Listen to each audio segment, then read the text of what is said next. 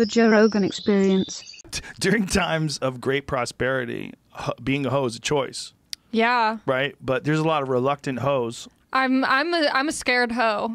On the inside, I'm like, I'm a bad bitch. I listen to Meg Thee Stallion, Cardi B, Wet Ass Pussy's my anthem. And then, like, I'll talk to a guy on a dating app, and I'm like, do you want to go to the park? And, like, I don't know. What do you want to do?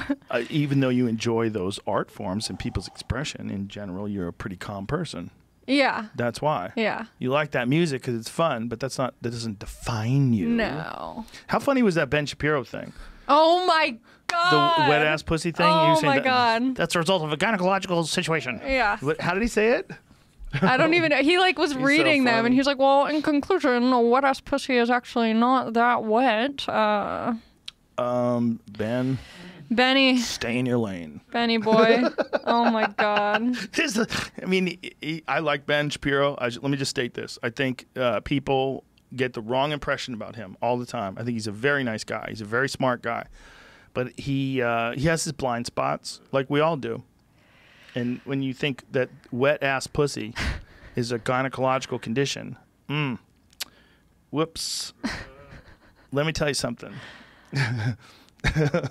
The mass humiliation of Ben Shapiro. I don't like him. He scares me. I like him as a human. I know him as a human being. And that's a problem. Like, you see someone who does, like, performative work about politics, because part of what he does is funny. Like, he has a mug that says leftist tears, you know, and when he serves you water, like when Ezra Klein from Vox was on his show, he drank out of a cup that said leftist tears. Yeah.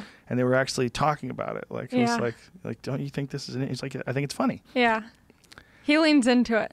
Look, he's a good guy. He's just not perfect, not like all of us. That's the thing. Like, you want to find one thing wrong with a person and fucking hate him. Yeah, and it's just silly. Yeah. You can still think he's a nice guy and still think it's fucking silly to make fun of wet pussy. Totally.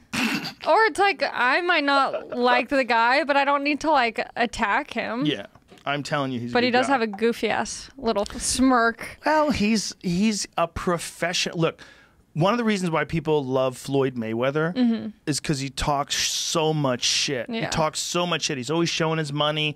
He's kind of trolling in a way. That's become such a thing in fighting. And then, well, with him, he was so good at it because he was a guy who was very safety first as a boxer, like incredibly skillful, like arguably the best boxer of all time. But he didn't go after guys and just engage in wars. He fought very tactically, and he's fighting the best fighters in the world. So he has to fight very cautiously sometimes. That's the correct way to do it.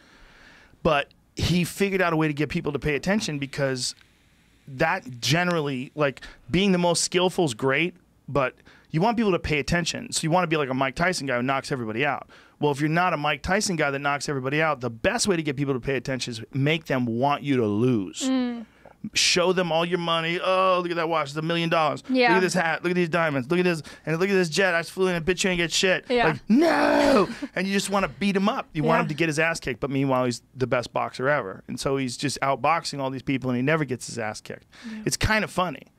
I mean, if you really pay attention to it, it's kind of fun. Well, Ben Shapiro that's kind of what he does. He's like says things knowing it's going to piss people off, and then they're paying attention to him. Yeah. But he also says some things that make sense. He's very good at debate. He's very good at arguing with uneducated people who just like automatically subscribe to left-wing ideas. He can chop those up quick if you don't have your thoughts dialed in and your argument dialed in. But he's a person. Yeah. He's a very nice guy. We're all people. Just people. Why can't we all just get along? Because we're all scared. I know. But this is the if I can, people go, oh, it's fucking easy for you guys. You're fucking making money. You're a comedian. You're this. You're right.